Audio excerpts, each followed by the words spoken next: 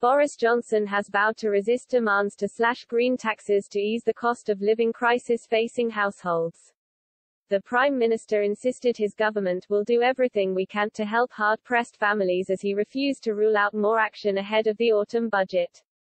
But he rejected calls from the Net Zero group of Tory MPs skeptical about his climate change targets and other backbenchers for levies on energy bills to be dumped in response to the energy price surge. The Green Levy, which adds £153 to the average energy bill, is used to fund renewable energy schemes, a key feature of the government's recently unveiled supply security strategy. However, it has been a source of backbench ire during the escalating energy crisis, with 20 Tory MPs and peers writing to the Prime Minister to scrap green taxes on energy bills earlier this year. Chancellor Rishi Sunak has provided households with an up to £350 annual savings on household energy bills. Through a £9 billion rebate scheme and the scrapping of council tax for households in bands AD. But, he has maintained the green levies, which have continued under successive Tory Prime Ministers since David Cameron.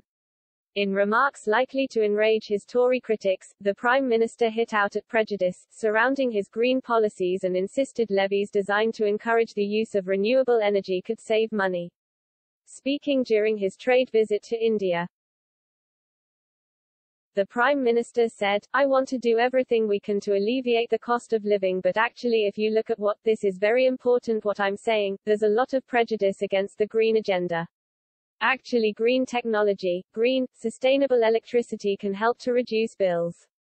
Overall if you look at what we have done with renewables it has helped to reduce bills over the last few years and will continue to do so.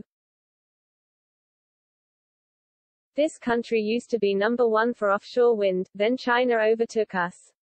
We need to regain our lead, we need to build them faster and we can do it."